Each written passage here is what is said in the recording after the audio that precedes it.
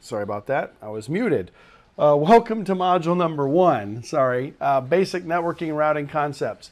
Now, it's not necessarily that these are really basic concepts. I mean, it's called basic, but to me, it's more just kind of the foundation stuff that you need to know before we move into some of the more advanced modules. You know, obviously, we're going to differentiate between the different dynamic routing protocols, and I'll talk to you guys about you know, the distinct differences between those between the protocols. Not specifically like what's the difference between EIGRP and OSPF, but really what's the difference between, say, distance vector and link state. What's the difference between an exterior protocol versus an interior protocol, and so on. When we get into the individual protocols, that's when we'll spend a lot more time talking about the specifics of the protocols themselves. We'll take a look at the different types of traffic in network, different network types, what's an overlay network and how can that influence our networking and our routing concepts.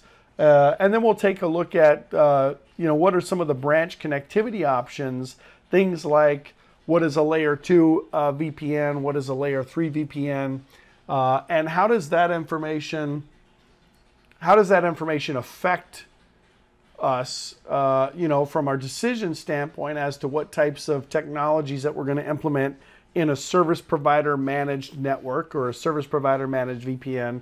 We'll even take a look at enterprise managed VPNs in the concept of DMVPN, dynamic multi-point VPN. We'll take a look at that. Now, we don't get into it in a whole lot of detail, right? There's not even a lab exercise where we go through DMVPN, but we do introduce the concepts and we talk about those concepts and what we call, well, really just differentiating between what a service provider managed VPN is versus an enterprise managed VPN, and so on. And then we'll wrap up the module by talking about RIP next generation, which allows us to do things like IPv6 routing. I mean, it is still somewhat limited in what its capabilities are, particularly with its metric and so on. But we still talk about it because it allows us to introduce some of these other concepts that I think are really important as we talk about, you know, other routing protocols later on, specifically related to IPv6. All right. So let's get into lesson number 1.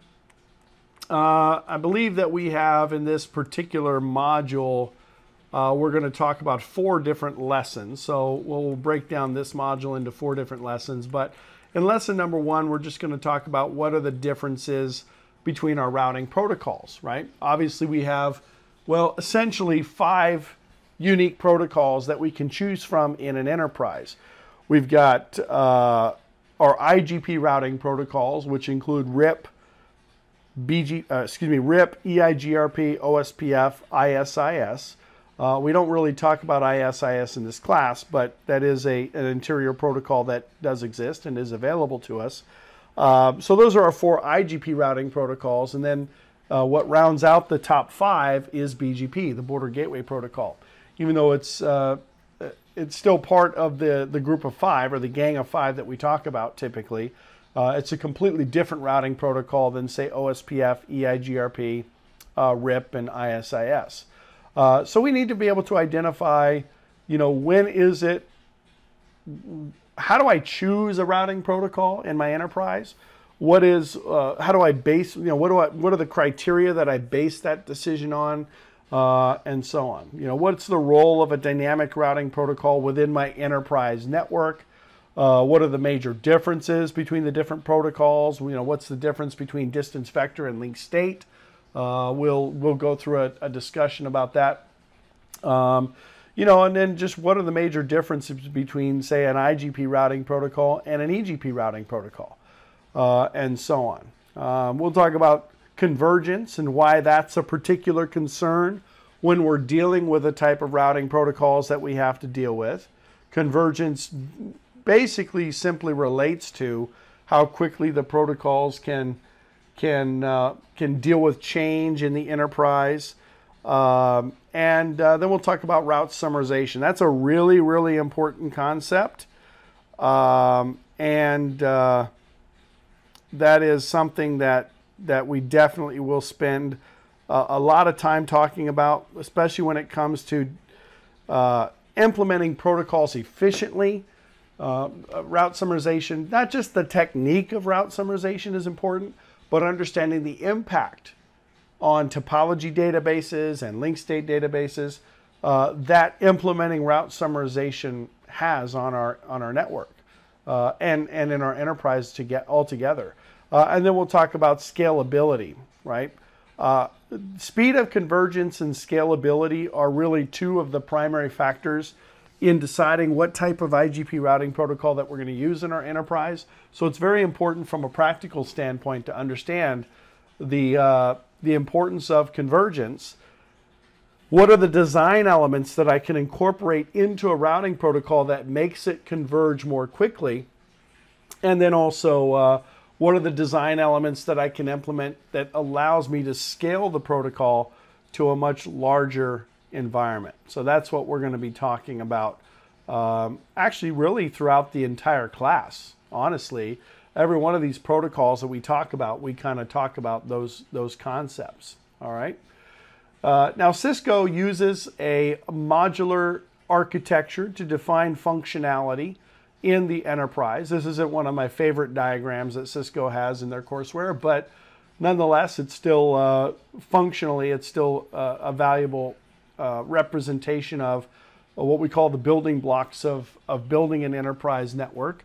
The idea here is that, and you may or may not within your organization have each one of these individual blocks, but the idea here is that we're identifying functionality within our enterprise based on these concepts, right? In the building access layer, for example, we're going to have specific functions that are going to be necessary. Typically, that's where switching tends to take a role. Things like 802.1x and power over Ethernet and VLANs get extended to this layer, port security, and so on. And then we start to see in our building distribution layer where we're starting to run our IGP routing protocols and you know, getting involved in routing concepts, and we'll talk about that. And then the campus backbone, of course, that's all routing, right? In fact, this is the traditional three-layer model that you see. This campus backbone, followed by the building distribution, followed by the building access. That's our core distribution and access layer, traditional three-layer hierarchical model. Building distribution is where all of our policies get implemented. That's where QoS policies are implemented. That's where VLANs get routed. That's where maybe policy-based routing gets implemented. First hop redundancy protocols can be implemented here as well, and so on. The campus backbone, primarily the goal of the campus backbone is just to make sure that we have the ability to route. And that's the goal of the backbone, is to route as quickly as possible. All right. Then the edge distribution. Edge distribution is typically where we're going to have maybe connectivity to our internet edge or WAN edge. If we have an e-commerce function, we might have an e-commerce block. Remote access and VPN function, we might have connectivity to that as well, and so on. There's a difference between internet edge and WAN edge. WAN is typically still service provider based infrastructure, but it is a private type of VPN architecture, whereas internet is exactly what it sounds like, just traditional internet connectivity. These can be blended together. For example, if you're doing a layer 3 MPLS VPN, you can participate in an internet-based VPN for internet traffic, and then you can participate in corporate service provider managed VPN for site-to-site connectivity. So there, you know, this isn't the end-all be-all to network design. These blocks don't always guarantee. You know, you're not going to necessarily have all these blocks in your enterprise, but or you might have some that kind of get merged together and so on. But in any event, that's this is the enterprise architecture. In the book, they talk about enterprise campus versus enterprise edge. you can imagine what the distinction is there, right? Enterprise Campus is really the core of the distribution and the access layer, whereas Enterprise Edge provides that functionality. Each of these kind of light blue boxes generally mean that there's some sort of third party involved, third party communication, whatever it might be, service provider infrastructure, and so on. All right. Now, the role of a dynamic protocol, obviously, is to disseminate routing information, and that's the overall goal of a routing protocol. And these are some ideas of where these protocols might reside, where they might exist. I don't agree with the fact that RIP probably shouldn't be there at all, right? Not to suggest that it's, well, yeah, I guess to suggest that it's really not a great routing protocol. I mean, because it really isn't. It might be suitable for stub routing, where you might only have one path to a destination, or maybe one path to reach multiple destinations. But it's not really a very suitable routing protocol when you have multiple paths with different speeds and whatnot, and that's because of the limitations of RIP. And we'll talk about what those limitations are when we get into the RIP section a little bit later on. Clearly, within our campus design, we're going to be implementing things like OSPF or EIGRP, because those are our IGP routing protocols, typical IGP routing protocols. And then with regard to the internet, or even the WAN itself, you might be running something like BGP, or if you have multiple ISP connections or multiple connections to the internet, you might be running BGP, but or you might just simply be running static routing. Okay, so these are definitely things to consider, and obviously as we go into each one of these protocols and we start to get into the weeds, if you will, it's this course is a lot of courses that you go through. It's kind of like a mile wide and an inch deep. This course is not only just a mile wide, but it's also a mile deep. Yeah, let's get rid of that. Sorry about that. So we'll talk about that, and we'll get into that part of it as we kind of go through the process here. Okay. And you guys feel free to interrupt me at any time if you have questions, you have comments. This is supposed to be a community. It's a very small class, obviously, so you guys feel free to interject at any time if you have any questions or comments or whatever. I mean, that's what we're here for, right? To learn as much as we can about all this. So how do I choose the optimal routing protocol for my environment, right? Now, they mention, kind of three different things here. And I think that these are valid points. These first three bullet points: the size of the network, whether or not that particular protocol is multi-vendor supported, and so on, and the knowledge level of the protocol is important. But there are other aspects to considering a routing protocol. In fact, I would say more importantly would be the protocol characteristics, right?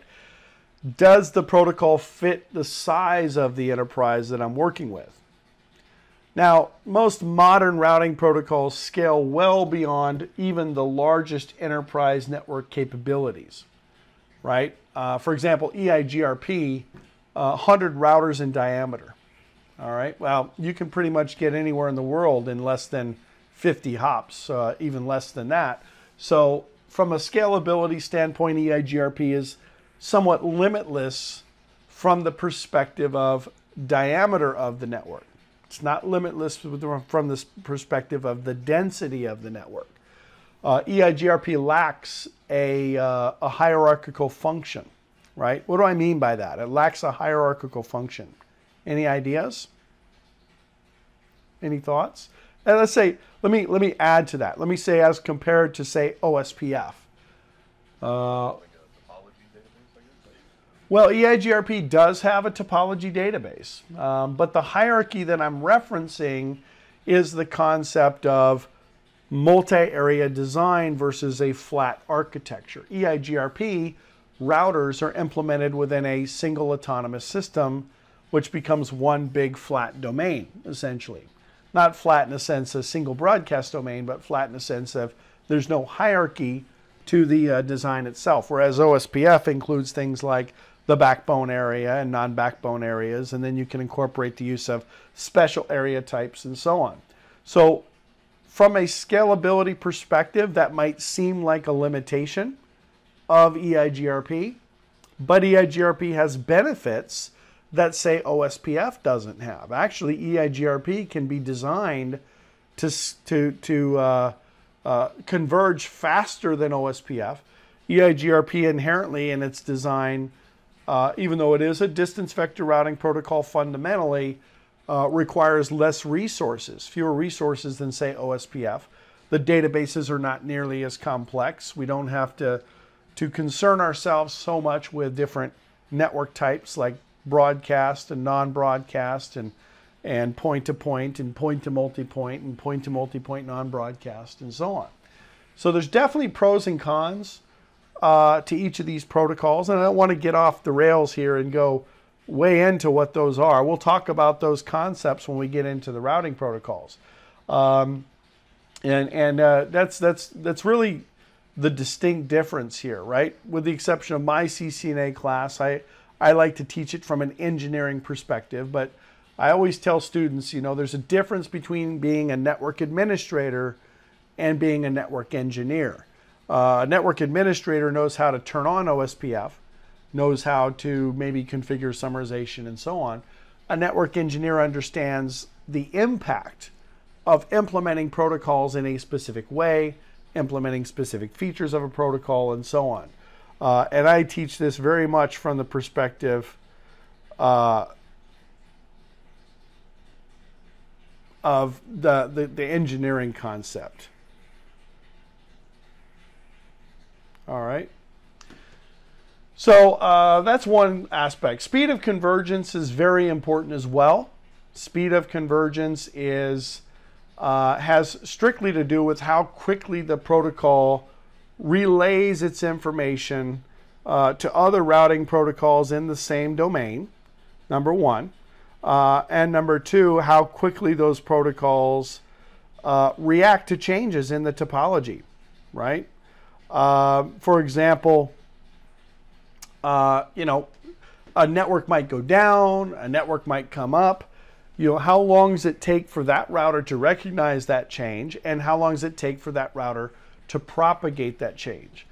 Traditionally, distance vector routing protocols didn't really do so well in the convergence space, right? There were a whole bunch of deterministic timers that were set for loop avoidance primarily, loop avoidance mechanisms. And you really couldn't design that out of the protocol. Now, understand, even though EIGRP is classified as distance vector, there still is a fundamental difference. EIGRP doesn't necessarily need to go into that category. I joke about this with my students and I say, hey, you guys watch those talent shows on TV, right? Like American Idol or whatever, and then they have their little group rounds where they talk about you know, they compete as a group or they do group voting or whatever, and you just know, if I'm in that group with that guy, then there's no way I'm making it to the next round, right? Well, EIGRP unfortunately kind of gets classified with RIP and IGRP and these other quote-unquote distance vector routing protocols. But, and generally speaking, distance vector protocols are considered to be less kind of useful in a routing domain, but EIGRP is kind of a unique monster in that case. That's why it's often classified as a hybrid routing protocol, even though fundamentally it is still distance vector. And I'm going to go through a discussion in a minute to describe to you guys the difference between distance vector and link state, even though it's not necessarily covered in detail in this class. I think it's a really important concept to get, even though you're not going to be tested on it. You know, fundamentally, it's just one of those things that you just need to know. All right. All right. So that's what we'll talk about, right? When it comes to a routing protocol, there are essentially three things. Let me open up my notepad and type these in here because I think this is really important to understand. there are three things with any routing protocol that you have to understand. All right. Let me get this scaled in here so that it gets into the recording. All right. Obviously, we're going to talk about the difference between distance vector versus link state. Okay, we'll talk about that. But here's the three things that really make up a routing protocol. All right. You've got the routing protocol messages. All right. And I'll break that down in a minute. You've got the routing protocol data structures. And then finally, you have the routing protocol algorithm. All right. So when it comes to breaking down any routing protocol, whether it's BGP or ISIS or EIGRP or OSPF, the most important thing to understand fundamentally from an engineering standpoint are how do these three things work within that protocol. And if you can think of any routing protocol that you deal with from this perspective, you'll basically be able to learn everything there is to know about that particular protocol. Especially from a theory perspective, right? Obviously, there's going to be different configurations and implementations. But from a theory perspective, this is what it's all about. All right. So when I talk about routing protocol messages, you know, an EIGRP, we're talking about a hello packet, right? An update packet, a query packet, a acknowledgement, a reply, and so on. When it comes to OSPF, we've got the hello packet. We've got the link state acknowledgement. We've got a link state update. We've got a link state request. And we have something called a DBD. Yeah. So, and then of course BGP has open and connect and a bunch of different messages as well, and notification messages and so on. We'll talk about all the different routing protocol messages and what the purposes of those routing protocol messages are, you know, and really just get into that as we get into each of the protocols. But you guys can certainly understand what the need is for a routing protocol message. It's the way that, it's the language that the protocols speak. It's the way that they disseminate information, whether it's something new, something that's changed, request for information, whatever it might be. All right. Now, we will get into, I don't know if I spelled query right. That looks a little weird, but we will get into these concepts, right? Why do I send a query? Why do I send an acknowledgement? You know, what situation is necessary for a query to be generated? What is a DBD? What is a link state request, and so on.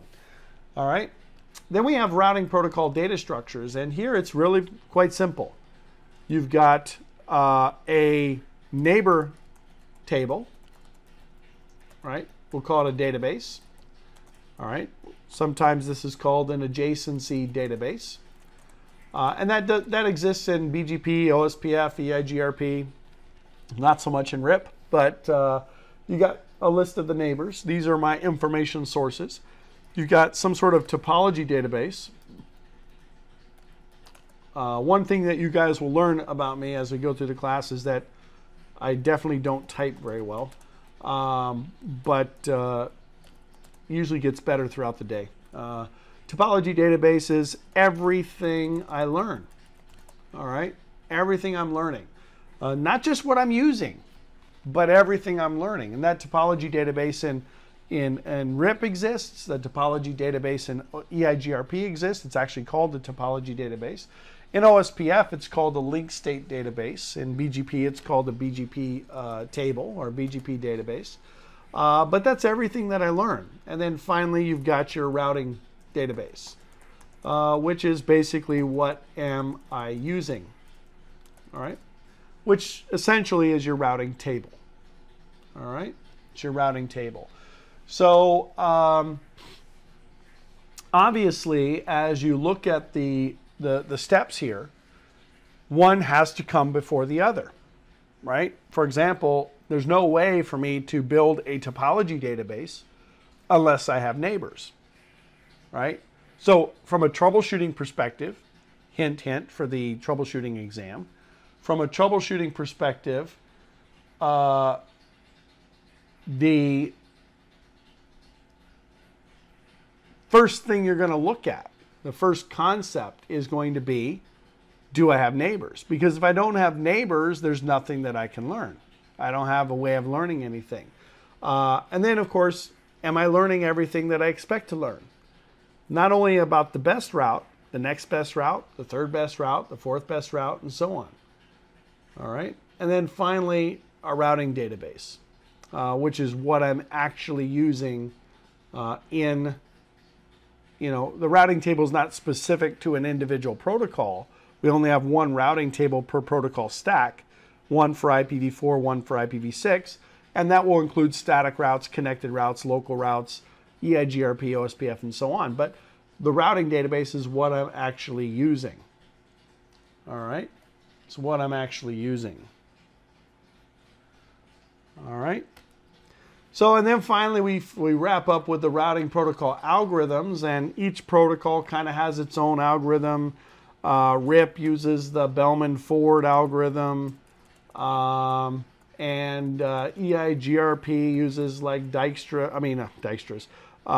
dual diffuse update algorithm, and OSPF uses Dijkstra's algorithm, DIJKSTRAS, which is called the shortest path first algorithm, which, by the way, ISIS uses as well. Let me put a dash in there. All right. And then BGP. BGP is a little bit kind of unique, right? And we'll see this when we get into module number 6. Module number 6. We'll talk about BGP. BGP fundamentally is a distance vector protocol from the perspective of routing between autonomous systems. Inside the autonomous system, it's not necessarily distance vector, but getting from one autonomous system to another, it's fundamentally distance vector. But that's not really the algorithm. It is a path vector protocol. All right, so the algorithm is making choices based on these things called path vector attributes. And there's, 14, 15 different choices BGP uses to make routing decisions. It's a very unique routing protocol, and you guys will see this a little bit later on. It doesn't use metrics in a traditional sense. It does have a value called metric, but it's not a metric, and so on. So these are some of the concepts that we will talk about, and this is kind of how it's going to work, guys. I mean, obviously there's none of that's covered in this slide here, but it's really important to understand from the perspective of deciding what type of protocol I'm going to use, and so on. All right. So some of the input requirements is the size of the network. I would say that that's, for the most part, unless you actually really do want to use RIP, for the most part, size of the network doesn't really play as much of a role, unless you've got 50,000, 100,000 different nodes, and you've got hundreds and hundreds of subnets and hundreds or maybe potentially thousands of routers. All of these protocols can scale to a very large environment with the exception of one, which is RIP. And so from a scalability standpoint, it's not necessarily as big of a concern. Now, that being said, size did not always mean the diameter of the network. When I say diameter, I mean to get from point A to point Z, how many hops do I have to go through? Size can also mean density of the network. And that's a very, very important concept to understand. Density versus depth, right? Density means how many alternate paths do I have through my network? How many potential neighbors do I have to interconnect those different paths? All very important concepts when it comes to size. You know, and every protocol has a different way of handling that. Certainly with OSPF, we have the ability to integrate a hierarchy. We can do a backbone area. We do our non-backbone areas. We can introduce the concept of special area types, and so on. In EIGRP, it's a flat architecture, but we can still implement things like summarization and other things that'll make the network a lot more efficient. All right. Multi-vendor support.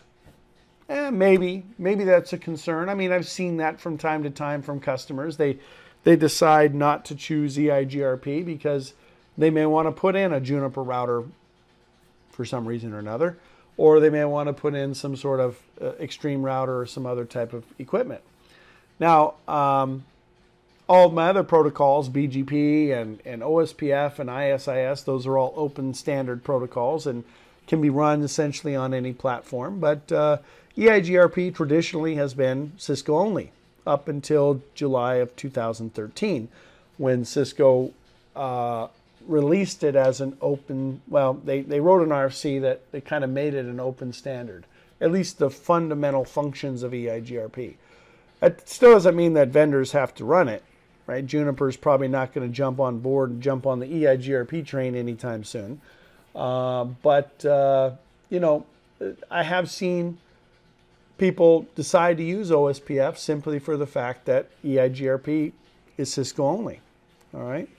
Hey, Scott, real quick. Yes, sir. On that topic, right? So, you know, we ran EIGRP for 15 years at Radiant, and then a couple of years ago we went to Palo Alto firewalls, and then they decided, hey, because you know, we're doing OSPF with the firewalls, we're sending a lot of edge traffic through it. Our whole network's going to turn into OSPF. So does that make sense? That your whole network would turn into OSPF? It does. Okay. Yeah, it does. It's not that the protocols can't coexist. It just makes it more complicated, right? Because now you have to redistribute those routes between the protocols, and then that requires knowledge of redistribution, and you have to plant seed metrics and do all these things. It just makes it just more complicated overall to do that, right? And OSPF fundamentally as a protocol is a very, very robust routing protocol. The challenge you run into, though, right, is how do you migrate from EIGRP to OSPF? You now have to learn a new protocol. You have to understand the impact of that protocol, and it, you know, there's pluses and minuses to all of these different protocols. The list of minuses for RIP far exceeds the list of pluses for RIP, but from a perspective of EIGRP and OSPF, you know, there's pluses and minuses for both, and you could make an argument for saying, well, let's go ahead and stick with EIGRP and just do redistribution at the edge because of X, Y, and Z. But then you could also make the argument of going the other way. Let's use a ubiquitous protocol throughout the enterprise and stick with OSPF. So you guys will see what those pluses and minuses are as we talk about the protocols. And you'll get a pretty good understanding of you know, why you would choose one versus the other. I always tell people in these classes, if you want to become a commodity in this industry, a routing expert, two protocols you need to know are OSPF and BGP. And that's because they're the two most widely used routing protocols. Now, service provider industry, not so much. ISIS tends to be more of a protocol that's used. And EIGRP is not a bad routing protocol. But in all honesty, once you learn the engineering principles of one routing protocol, you can very easily adapt those principles to other routing protocols as you learn them.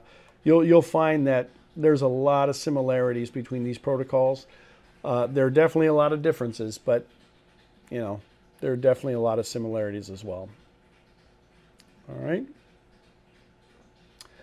All right. I do like that third bullet point, though. I'm going to use EIGRP because I know how to use it.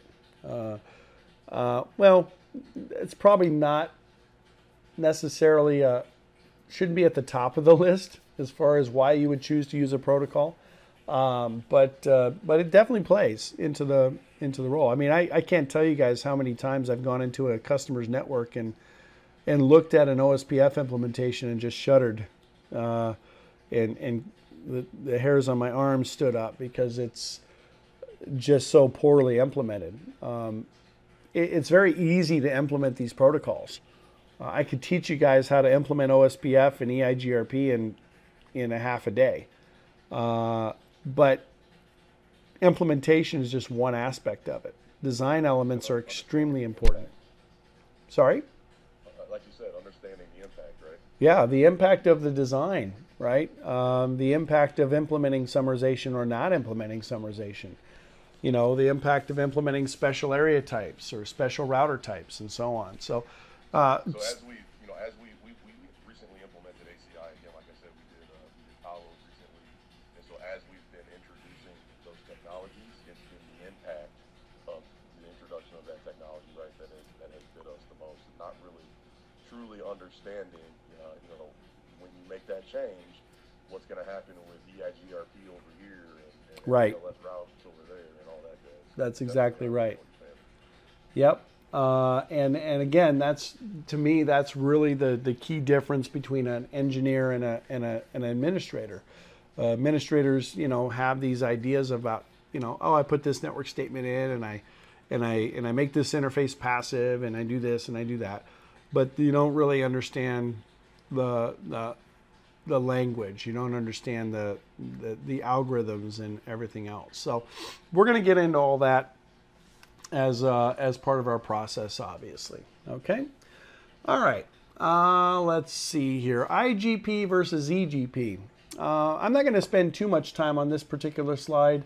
It's a pretty simple concept. An IGP is an interior protocol that you're going to run inside your enterprise. Usually it's a domain that you have complete control over. Whereas an EGP protocol, and there's only one that exists. There used to be two. In fact, the very, very first routing protocol was EGP. It was actually a routing protocol. Let me see if I can pull up the timeline real quick. It was the very first routing protocol, but let me pull this up.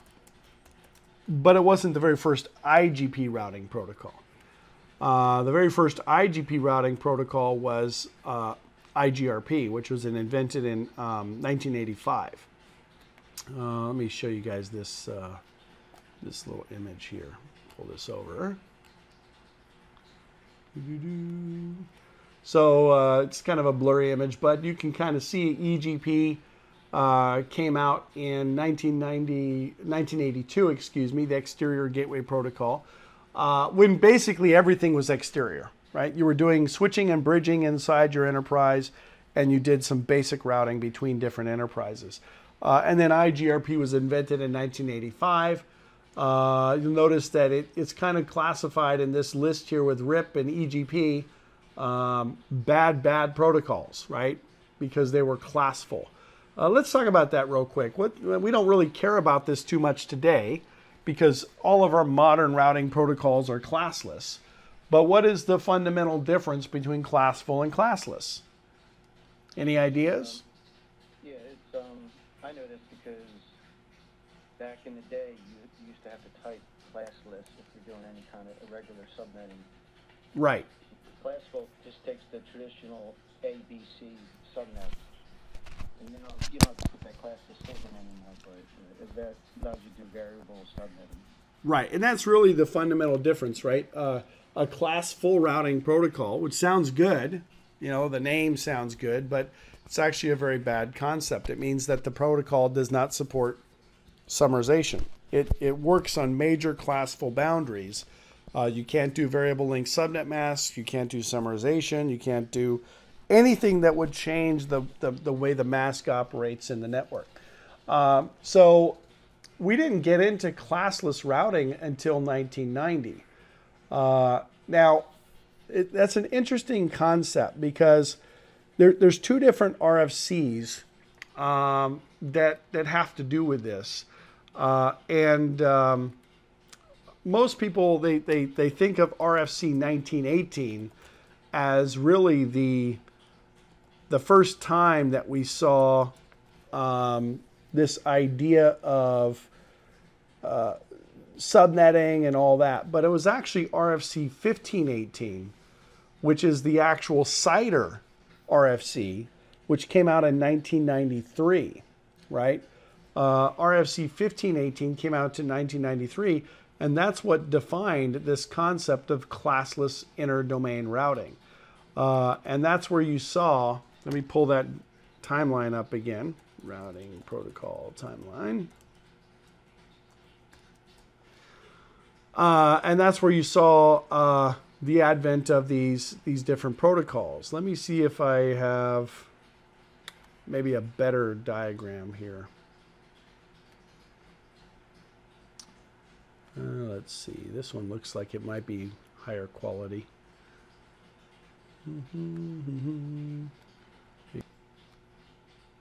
So as I said, you know, RFC 1518, which basically defined classless routing, well, you see that's kind of around the time frame that all of the modern protocols started to become popular, right? Now, RIP version 1 was classful, IGRP was classful, EGP was classful. So these protocols have since been deprecated, not really considered to be modern. Classless means we support subnetting, we support variable length subnet masks, summarization, and there's some other enhancements to these protocols as well. RIP version 2 came out in 1994. EIGRP came out in 1992, even before the CIDR RFC came out. So, you know, Cisco was driving this initiative. OSPF was classless as well, but again, RFC 1518 did not actually get published until September of 1993. So the timeline doesn't quite sync up, but that's really where modern routing came of age in the early 90s, and it's still the same stuff that we use today. Obviously, IPv6, the protocols have been classless the entire time because there was never a class distinction for IPv6. It's always been classless, all right? This chart actually does kind of summarize everything. It talks about the difference between distance vectors. So this is your kind of your distance vector category here. RIP, IGRP, EIGRP. That's why I said EIGRP kind of gets a bad rap, because it gets thrown into the category of all these other really bad routing protocols. So it kind of gets a bad rap, but it's an enhanced distance vector routing protocol. Fundamentally still distance vector in its operation and how it disseminates information, but does have a lot of enhancements that makes it very efficient. Link state, OSPF, and ISIS. ISIS stands for intermediate system to intermediate system. You know, this is an interesting routing protocol as well. We won't get into it too much, but ISIS actually operates at layer 2, believe it or not. It uses the data link layer to exchange routing information. It's a very, very unique concept.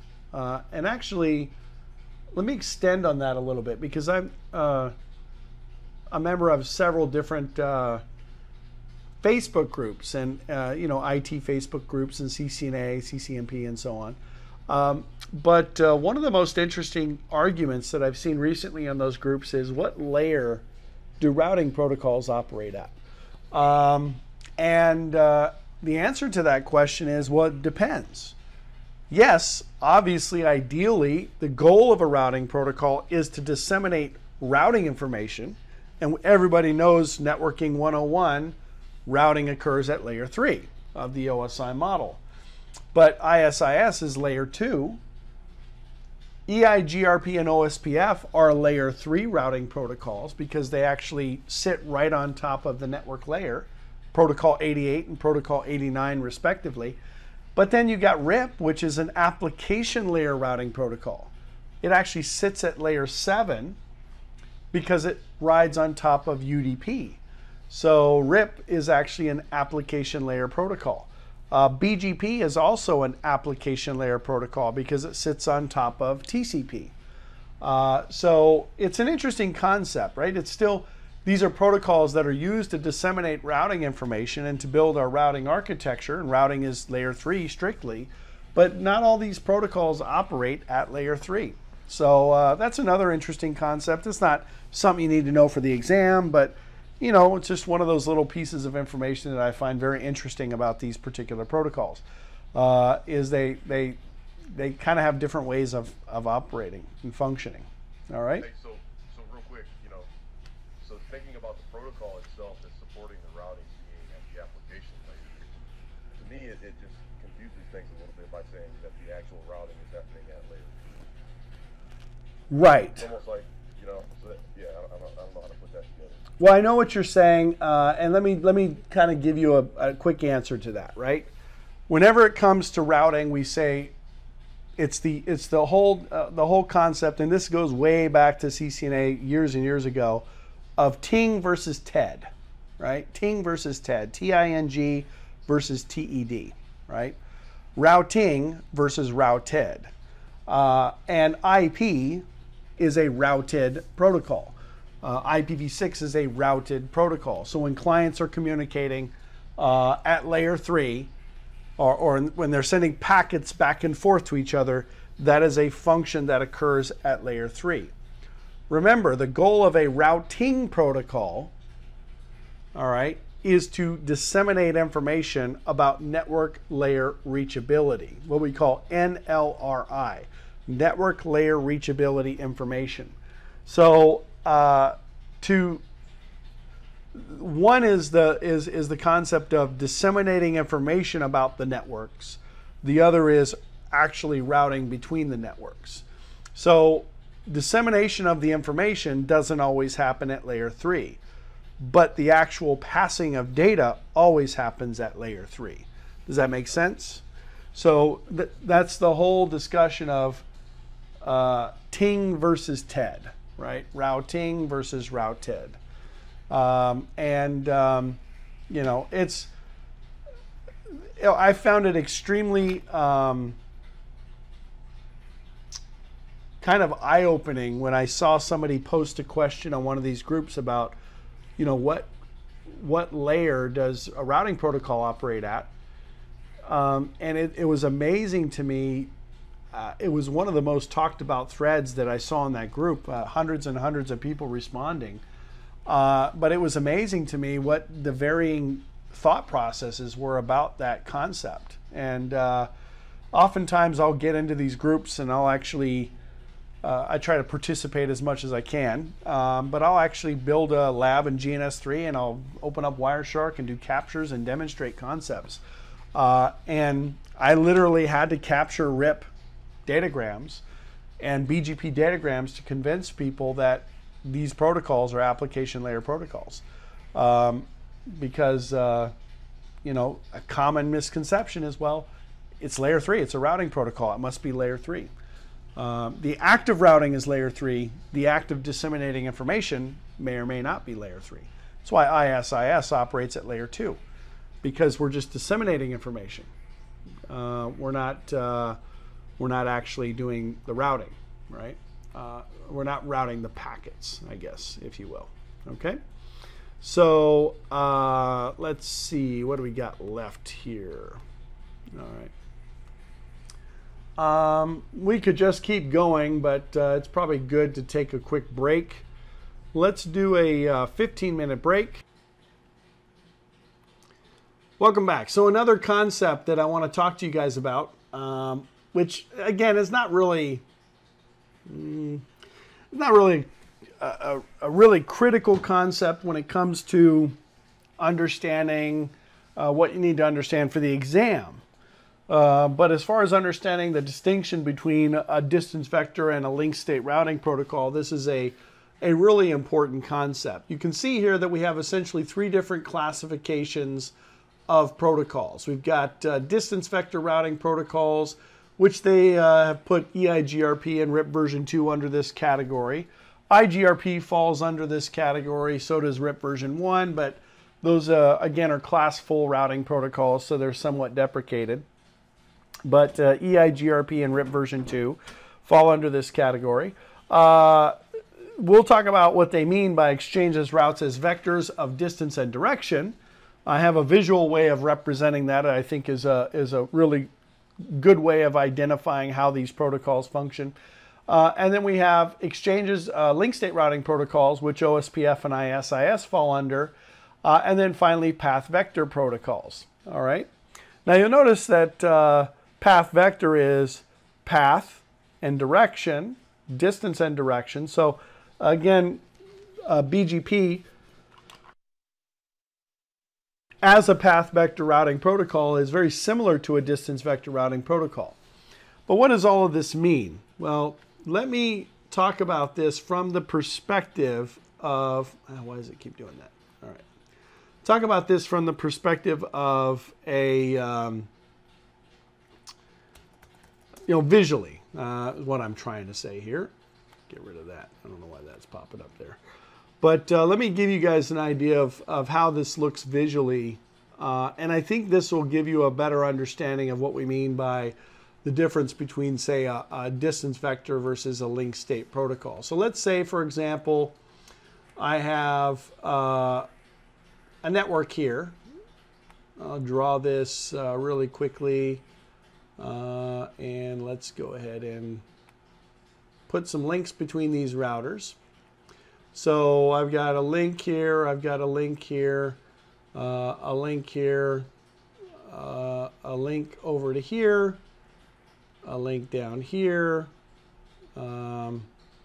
Actually, let's put in another router here. All right. And let's go ahead and put that path in there. And maybe have a couple of redundant paths. And then all of this is going to be from the perspective of network X. And this is R1.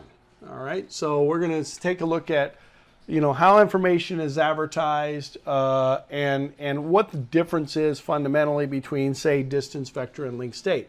In fact, let me just go ahead and add another connection right there. All right. So we know that obviously fundamentally the goal of any routing protocol is to disseminate routing information. All right, reachability, what I called NLRI, network layer reachability information between different routers. And from this perspective, we're talking strictly about network X, and we're talking about strictly how router 1 decides to get to network X. Let's say this guy here is router 2. And this guy here is router 3, and router 4, and router 5, and router 6. All right. Now, router 6, I didn't do that right, but let's go ahead and make this guy router 4. All right. So router 4 is attached to network X, and it's obviously going to advertise that network to its neighbors, whether it's RIP or EIGRP or OSPF or whatever. It's going to advertise those routes to its neighbors. All right. And then what's going to be attached to that route is a metric for that particular path. All right. So far, so good. That's basically what we identify a routing protocol as doing, is advertising routes and then basically advertising some sort of metric information for that particular route. That sounds great, except for now, router 6 is going to advertise that route to router 2. And it's going to advertise that route to router 5, or router 3, excuse me.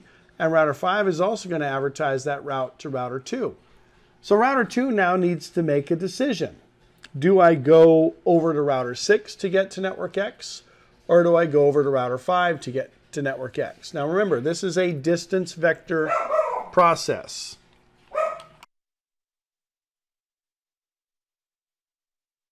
Keep going here.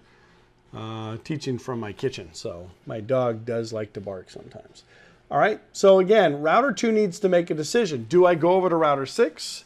Do I go over to router 5? Now, you guys probably are already aware of how router 2 is going to make that decision. It's going to say, well, the metric to get to network X through router 6 is this. The metric to get to network X through router 5 is this. So I'm going to choose the path with the lowest metric. And that makes basic sense. Routing protocols choose the best path based on the metric. However, this is where the distinction between distance vector and link state comes into play. Because router 2 advertises network X to router 1, but not all of the choices. The choice that router 2 made to get to that network.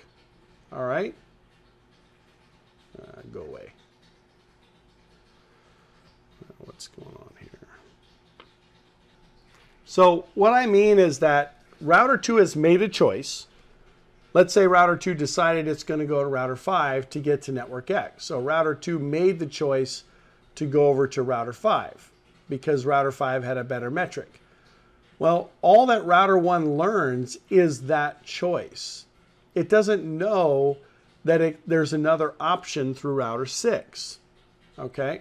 Same thing with router 3. Router 3 could choose to go up here and over this way, could choose to come up here and come down this way, could choose to go this way, and router 3 is going to make a decision based on the information that it gets from its neighbors. So when router 3, let's say router 3 decides that this is the best path, when router 3 advertises the route over to router 1, it's not a very good arrow, when router 3 decides to advertise its route over to router 1, it's only going to advertise the path that it chose. It's not going to advertise all of the choices. All right? This is called routing by rumor, because ultimately what ends up happening is that everything beyond router 3 and router 2, from router 1's perspective, doesn't exist. All right? So router 1 doesn't know all of the different paths to get to network X. Router 1 through router 2, and router 1 doesn't know all the different paths to get to network X through router 3. Router 1 is simply basing its decision on this route that was advertised by router 2 and this route that was advertised by router 3. All right? Now, if I take the same topology and I apply OSPF as a link state routing protocol, the way that that works is R4 advertises to its neighbor not only network X, but the state of every single link connected to router 4, which is why it's called a link state routing protocol. So it's going to advertise this link, it's going to advertise this link, it's going to advertise this link to router 5.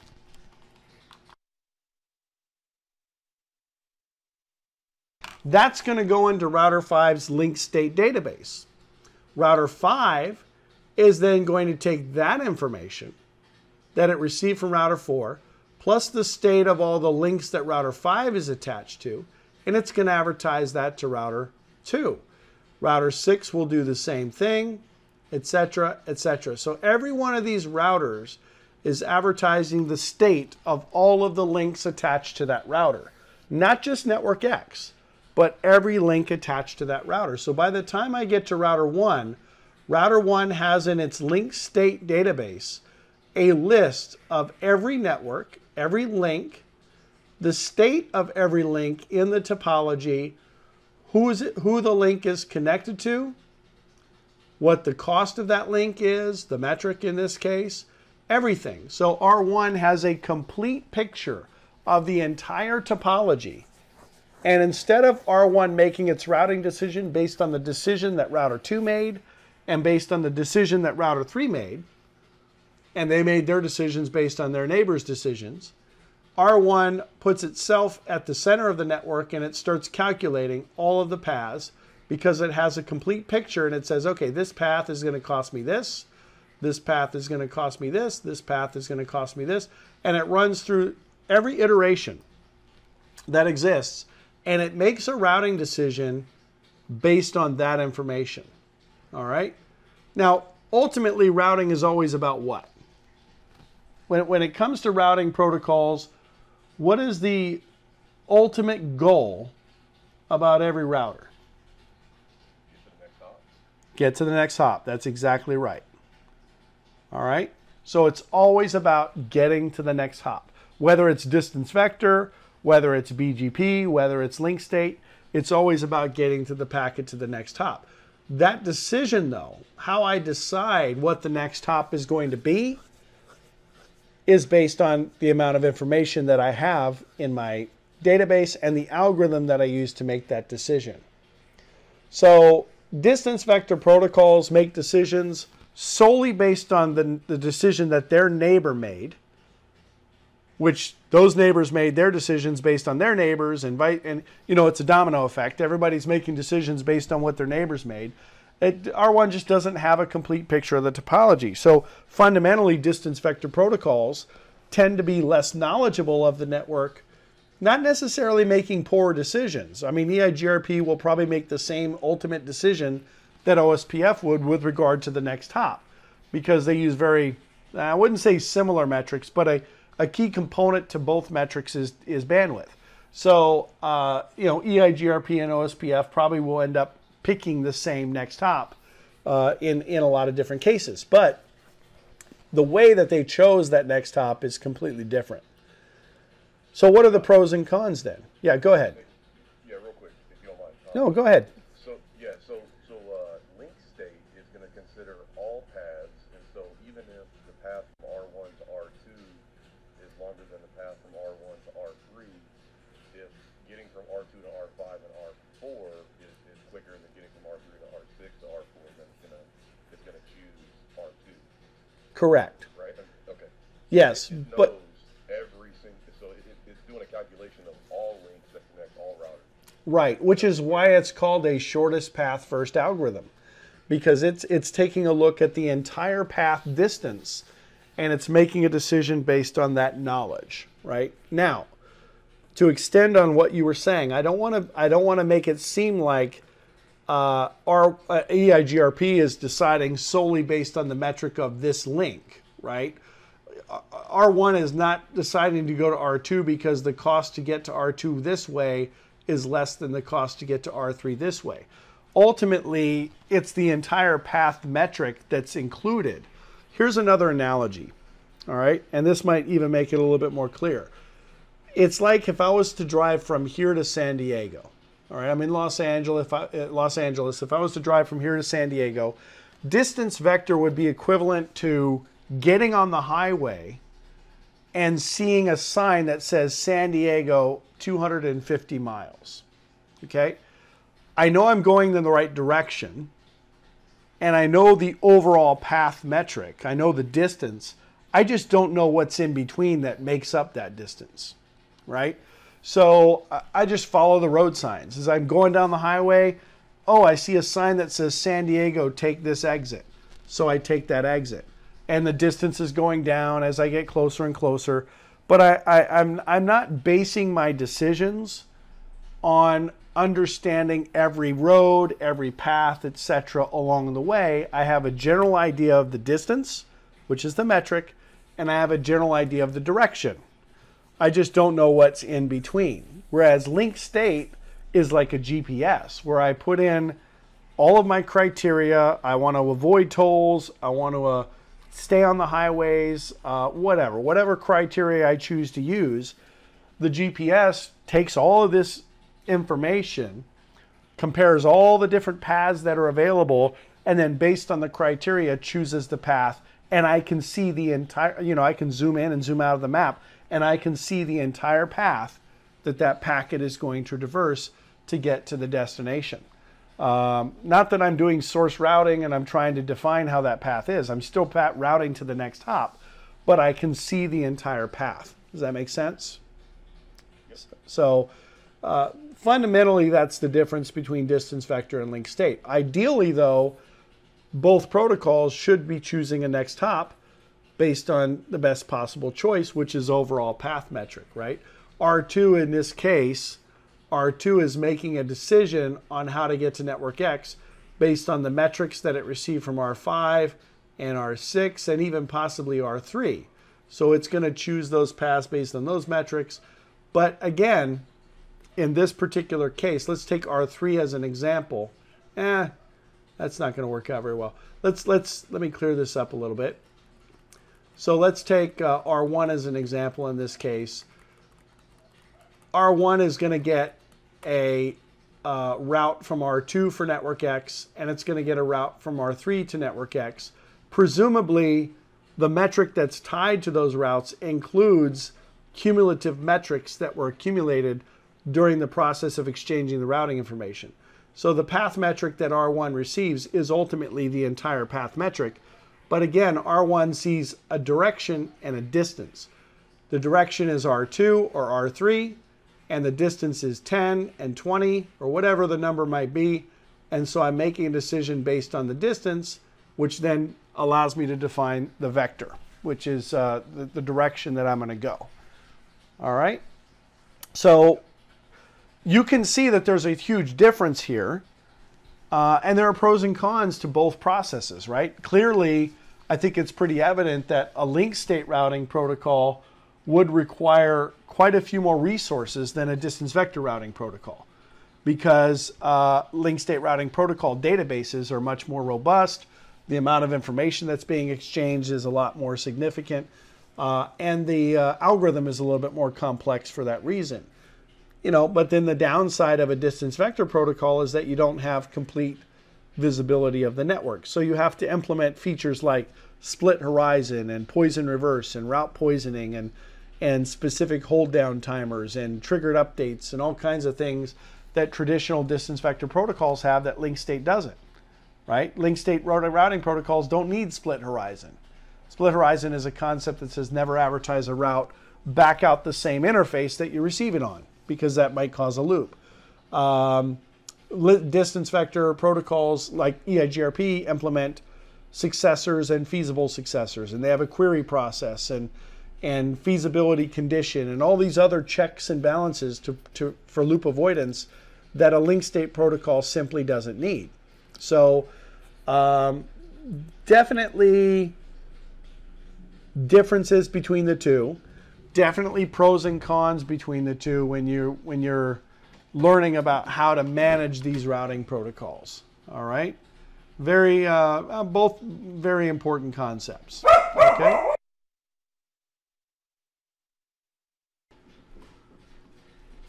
So hopefully that kind of explains that difference. Now I'm not going to suggest that distance vector protocols are useless, because they just don't have a complete topology, a picture of the topology. That's not the case. You know, there are other reasons why a distance vector protocol may not be chosen, specifically RIP as a distance vector protocol. EIGRP gets put into this classification because that's its nature. It does routing by rumor. There's no way to get around that. It's built into the algorithm. That's how the algorithm works. But there's a whole bunch of efficiencies that get added to EIGRP that make it look a lot more like a link state protocol. But it is not link state by any means. The way that it does route calculations and the type of information that it's getting from its neighbors is not based on distance vector principles. Okay. Path vector routing protocols, completely different. All right. We still identify a direction, which is vector, but we don't identify distance in the true sense of a metric. We use these things called path vector attributes like weight and multi-exit discriminator and local preference and IG interior versus exterior and AS path and so on. We'll get into all of that when we get into the BGP discussion a little bit later on. All right.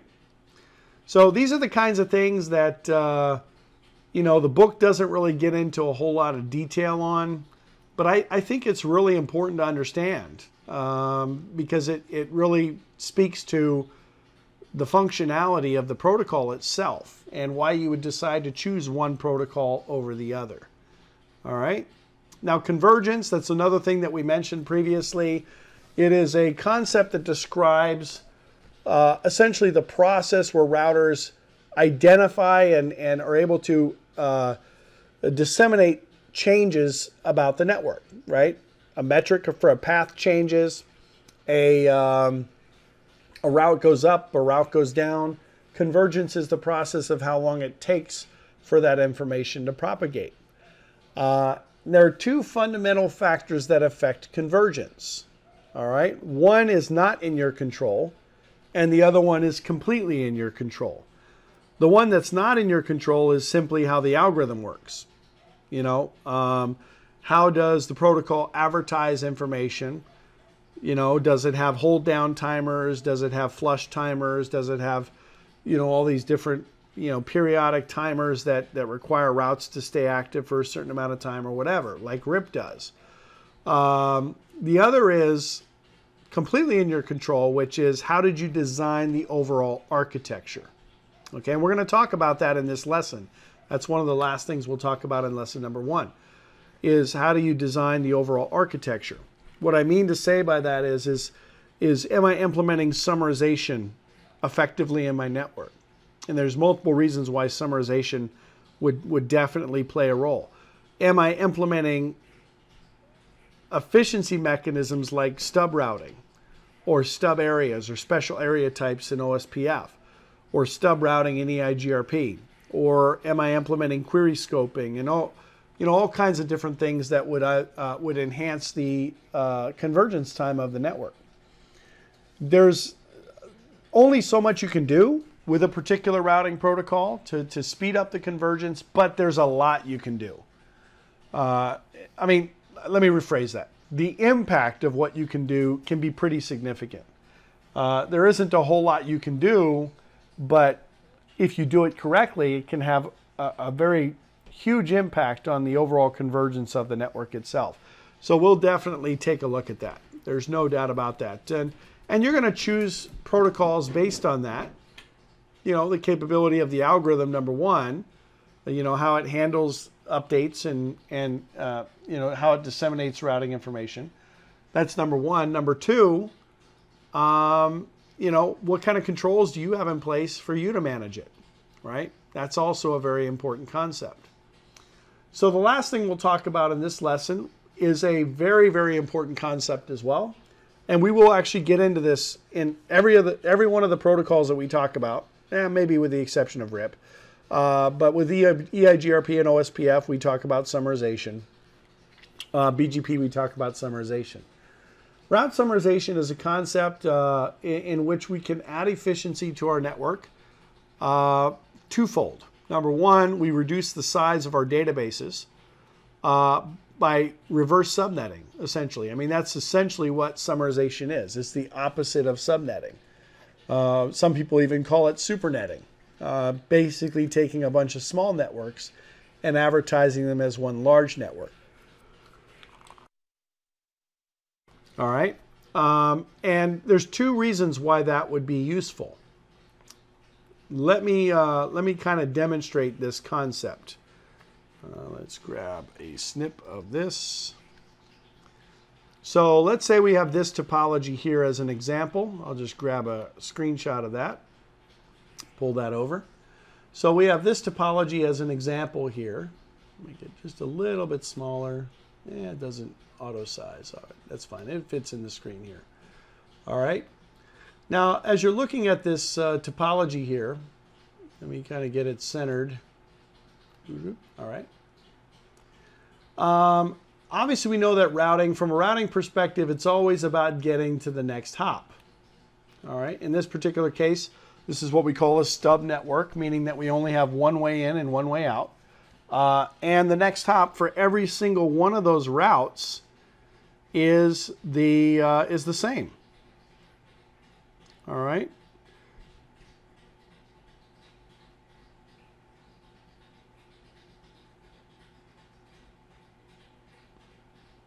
So, trying to think of how I want to describe this. So, when router B wants to get to the 10.12.0.0 network, or the 10.12.1 network, or the 10.12.2 network, and so on, in every single case, the next hop is the same next hop. It's the same router. So, is there really a need for the router A to advertise, what, 1, 2, 3, 4, 5, 6, 7, 8 different networks to router B? The answer is no, right? Because the next hop is the same in every single case. So instead of advertising all of those contiguous address blocks, that's very important for the concept of summarization. Instead of advertising all of those contiguous address blocks, I'm going to advertise a single route that includes or encompasses all of those individual routes. This reduces the size of the routing table. It reduces the amount of data that gets exchanged between the routers. But it does something else, right? It allows us to achieve faster convergence. How is that possible? How is convergence achieved quicker by advertising a /21 as opposed to these 8 different /24s? Any ideas? Well, there's definitely less entries in the database, but convergence means that a topology change occurs and I have to do some sort of database recalculation. If this 10.12.2 network goes away, does this route change? No. Right, it doesn't change. So from router B's perspective, nothing has changed in the topology, and we just continue routing as we normally would. Now, granted, router B is now going to be sending packets to router A for 10.12.2. Router A is going to then end up dropping those packets, but the propagation of the change in the topology has to happen because the summary doesn't change. All right. Now we're going to get into summarization in a lot more detail later on, specific to the protocols. But before we move on to that, I want to go into a couple of these ideas about route summarization. All right. Because I think it's important to understand the fundamentals of route summarization, which you would normally have picked up from a CCNA class, but I'm not going to assume that you guys understand how we got that /21 in this case. All right. They only have one slide on summarization in the book, but there's a couple of key concepts that I think are really important to understand. All right. You can summarize anything. All right. Even stuff you do not own. I'll put that in quotes. All right. But let's talk about the math of summarization first, because that's an important concept. All right. It is simply a matter of common versus uncommon bits. All right, there we go. All right, that's ultimately what summarization boils down to. It's a matter of common versus uncommon bits. So if we go to our diagram here, we've got 10.12.0 through 10.12.7. All right, 10.12.0.0, 10.12.1.0, 10.12.2.0, 10.12.3.0, 10.12.4.0, 10.12.5, 10.12.6, and finally 10.12.7. All right. Now I think everybody would agree, common versus uncommon, the summary is going to at least include 10.12. Right? Makes sense. Every one of these networks starts with 10.12. So really the only octet that we're summarizing is the third octet. Because even the .0 is common to every single one of these networks. You guys agree with that? Those bits are all common. So the act of summarization is finding that boundary of where the bits are common versus where the bits are not common, and that becomes your summarization boundary. So 0 is 1, 2, 3, 4, 5, 6, 7, 8. 1, 2, 3, 4, 5, 6, 7, 8. 1, 2, 3, 4, 5, 6, 7, 8. 1, 2, 3, 4, 5, 6, 7, 8. 1, 2, 3, 4, 5, 6, 7, 8. 1, 2, 3, 4, 5, 6, 7, 8. 1, 2, 3, 4, 5, 6, 7, 8. 1, 2, 3, 4, 5, 6, 7, 8. All right. Did I miss any? I think I got them all. 0, 1, 2, 3, 4, 5, 6, and 7. All right. You guys understand how I got those numbers? All right. So my summarization boundary, if I just look down the columns here, becomes these bits, because that's the first place where the bits don't match in the column. That becomes my summarization boundary. And the value of those bits to the left of that boundary from a decimal standpoint is 0, which means that becomes the value in my octet. All right. Now I need to know my prefix for the summary itself. The prefix is essentially the number of bits that were common to all the routes. So we know that we have 8 bits that are common because of the first octet. We know we have another 8 bits that are common because of the second octet. So we're up to 16 bits that are common. 17, 18, 19, 20, and 21. And that's how we get the subnet mask. Okay? So is there maybe a better way of doing this summary? In this particular case, actually no, this is a perfect summary because it doesn't include any additional subnets. All right, now if I added network 8, 1, 2, 3, 4, 5, 6, 7, 8, now my summary boundary shifts over 1 bit and it would become a /20. But then what's the problem with that particular summary? Any thoughts? It includes network 9, network 10, 11, 12, 13, 14, and 15. So it includes other networks that I may not own. That's what I meant when I said you can advertise or you can summarize stuff you own or don't own. All right? So when it comes to designing a network, always keep in mind when you're placing your subnets in different locations throughout the enterprise, when you're defining what your subnet plan is going to be, always keep in mind how you're going to effectively make the network more efficient by creating these natural summary boundaries in your enterprise. Don't put network 0 over on the left and put network 1 on the right and network 2 on the left and network 3 on the right and so on. You know, you want to design your network so that you have contiguous address space. Okay? It's not always the way it works, by the way. You guys probably know this. Networks tend to kind of grow on their own, and you know, before you know it, it's just kind of a big mess, right? But if you have the opportunity to develop a network from the beginning, always keep in mind what those summary boundaries might look like. All right? Not necessarily mean that every network has to be contiguous. Right? There is something that's actually used within routing that's very important. So because we are going to be talking about IPv6, I will demonstrate the same concept, because binary is binary, isn't it? I mean, when we talk about addressing, ultimately, actually any kind of, you know, PDU or any kind of PDU element, it's ultimately always binary. But specifically when it comes to addressing, a lot of the concepts that we discuss in IPv4 translate over to IPv6 very, very well. All right, so let's say I've got 2001 DEAD, BEEF.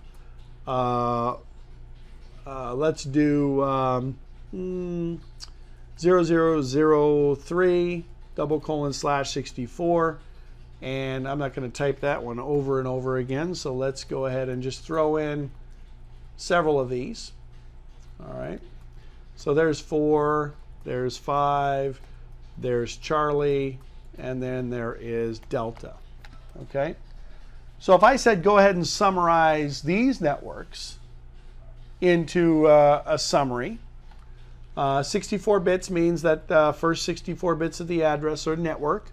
Each of these blocks, they're written in hexadecimal format, and each hexadecimal character is 4 bits. So there are 16 bits in each of these, what we call hextets. 4 hextets make 64 bits. So these are all networks, just like I wrote up, I deleted it, but just like I had written with the 10.16, excuse me, 10.12, those were networks as well. Well, guess what? Common, versus uncommon, right? 2001, DEAD, BEEF, colon, 000 is definitely common in every case. Okay? So I know that my summary is going to include at least those bits. Now, if I convert 3 to its binary equivalent, 0011, 4, 0100, 5, 0101, Charlie, which is what? 12? Agreed? Because A is 10, B is 11, C is 12. So that'd be 1100. And then delta, 1101. All right. Now, in this particular case, I've gone as far as I can as far as the common bits go. I can't summarize 3 through delta in a nice, clean, consecutive block. I basically have to use the last 4 bits of the 4th hextet all have to be essentially wildcard bits. So that concludes my summary. In IPv6, you can drop the leading zeros. So this becomes, I won't drop them yet. Let me just leave them there for now. All right, double colon slash what would be my mask? Well, this is 16 bits. This is 32 bits. This is 48 bits. Plus 4 here. Well, actually, let's just do it this way. Minus 4, so it's slash 60, right? Either way, you can add it up or you can subtract. The last 4 bits are not common, so we're not going to use them. My original mask was 64, so this becomes essentially the summary. Obviously, I don't need the zeros. I can just delete those zeros. Not obviously, but one of the shorthand options that you have is to take away consecutive zeros and then simply represent them as a double colon, which is basically what I just did, right? So, but what if I was to summarize, say, just 3, 4, and 5? Forget the Charlie and the Bravo. I mean, the Charlie and the Delta. In this particular case, 3, 4, 5 is right here. So now the common bit goes into this value, right? Into this nibble, if you will. 4 bits is a nibble. So that just simply changes to 61. And that would include 0. It would actually include several different networks. 0, 1, 2, 3, 4, 5, 6, and 7. All right? Because the last 3 bits are not included in the summary. Those become wildcard bits, which means it can be anywhere from 000 up to 111. Does that make sense? All right. Keep that there for a second. Yeah, sure.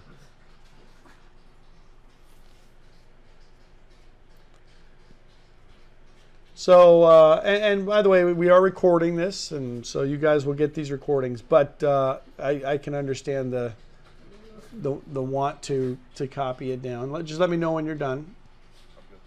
All right. So, I mean, that's what summarization essentially is, right? Take all the addresses that you're trying to summarize. Don't think of them as IP addresses. They're just addresses, right? You don't even need the prefix that exists with those routes.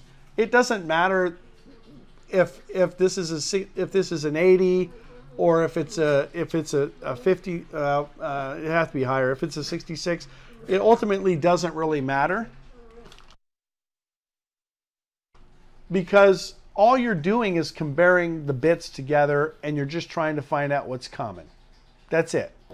Once you've determined what's common, that becomes your summarization boundary. You count those bits, that becomes your mask, and you simply write down the value of those common bits, whether it's in IPv4 or IPv6. So there is a couple of other things I want to mention real quick. We got about 15 minutes left to wrap up this lesson here, but there are a couple more things that I want to talk about that I think are really important. All right, number one, and these are more just little factoids that you need to know about summarization. I was going to list this. Let's say that I'm summarizing 10.12.0.0, which is a local route in my routing table, and I'm summarizing 10.12.10/24, and I'm summarizing 10.12.20/24. All right. In this particular case, I'd have to summarize up to 22 because the last 2 bits are not common. All right, now you can see how you can kind of do that quickly in your head because you just say, okay, what bits are not common between these 3 routes? And it's the last 2 bits that are not common, 0, 0, 0, 1, and 1, 0. So I know that I'm going to summarize to 22 because that goes up to those last 2 bits, which would be 23 and 24. Anyway, that's not what I wanted to mention. Let's say that the metric for this guy is, let's say it's OSPF, so it's 100. And the metric for this route is 105. And the metric for this route is 76. All right.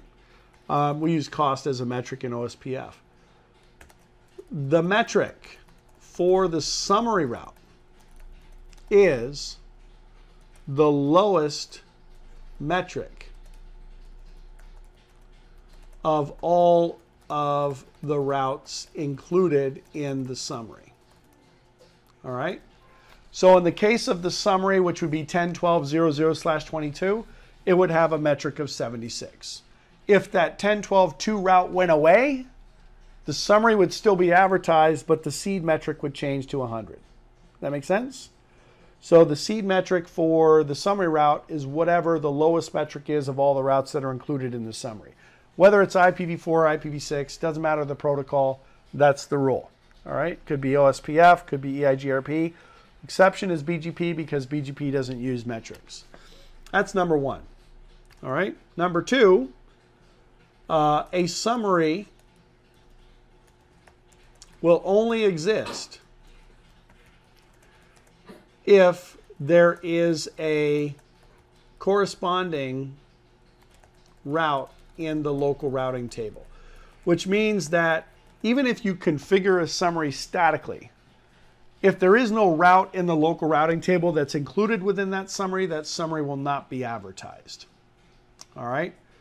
So let's say I create a summary. In this case, it's 10.12.0.0/22. That's going to get advertised. All right.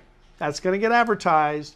If this route goes away, still advertised. If both of these routes go away, still advertised.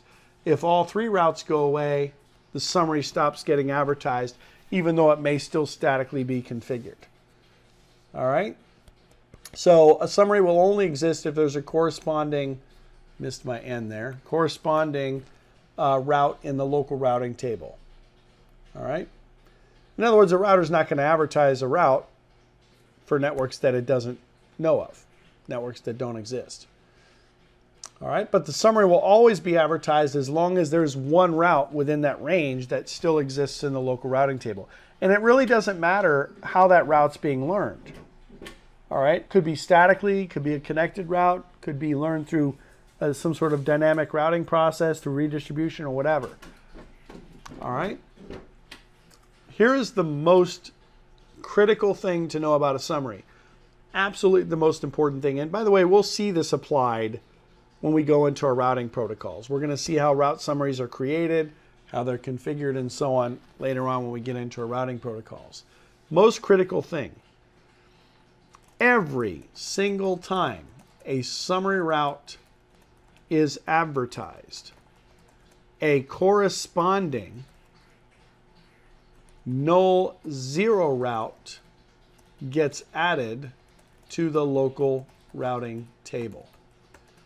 Every single time. Okay? It doesn't matter if it's automatic summarization that's occurring through like an auto summary command, or if it's some sort of static summary that you do on EIGRP or OSPF or whatever. A null 0 route gets created for that summary. So let's say that this was a route that a summary that was created through, using the IP summary-address command, EIGRP 100.10.12.0.0.255.255.252.0, right? So this is an interface command that you would do in EIGRP to create a summary. So it's a statically configured summary. Automatically, there's going to be a route in the routing table for that same route, 10.12.0.0/22, that points to null 0. And by the way, the null 0 interface is a bit bucket. Now, I will have the 10.12.00/24 route in my routing table. Let's call that an EIGRP route. And I'll have the 10.12.10 in my routing table. And I'll have the 10.12.20 in my routing table. But I'll also have this null 0 route.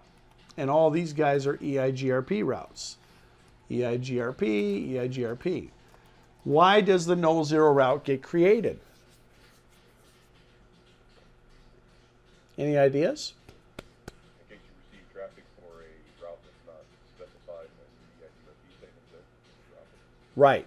It's a loop avoidance mechanism. It is specifically there to ensure that packets that get routed to a destination that's included in the summary that you don't know about doesn't get routed with like a default route, right? In fact, let's even say that I have a default route in my routing table. All right, that might be a static default route, whatever, okay? What happens if I get a packet to this router that goes to 10.12.3.4, which is totally possible because the 10.12.3 summary, the 10.12.3 network is included in the summary, the /22. This /22 includes network 0, network 1, network 2, and network 3 because it's the last 2 bits of the third octet. So people are going to believe that they can get to the 10.12.3 network by coming to me. Well, the 10.12.3 network does match this static route. So it is possible without the null 0 route that the 10.12.3 packet might get sent out based on my default route. That's why the null 0 route gets created, because I want to make sure that this packet matches the null 0 route and gets dropped, because I don't know, I don't have any more specific information about that particular destination. And we know that routers, maybe you know, if you don't, but routers make routing decisions based on prefix length. We choose the best possible match in the routing table. So if a packet is going to 10.12.4.4, it's going to use, 2.4, it's going to use this route because /24 is a better match than /22, which is a better match than /0. This packet actually matches 3 different routes in this routing table, but it's going to choose the EIGRP route because it has a better, it has more bits based on the prefix length that match the packet than the other 2 routes. All right. So I guess that's about it for summary for now. We will definitely talk about this again a little bit later on when we get into the discussion of the individual protocols. You know, how does summarization work in EIGRP? How does it work in OSPF, and so on. So we will get into that a little bit later on. All right? So if you, hey, real quick, if you go back to that. Sure. I know you said we're going to get into it later, but this is really where it seems like you get a lot of messiness in the environment, because rather than having a router advertised with 10.12.3 network to you, maybe you put it in this route with static, thinking, hey, I need to get to I need to get out this interface, right? But now you're not properly advertising your network. I think we John, I don't know if you feel the same way, but we have a lot of that kind of stuff going on. Yeah, we do.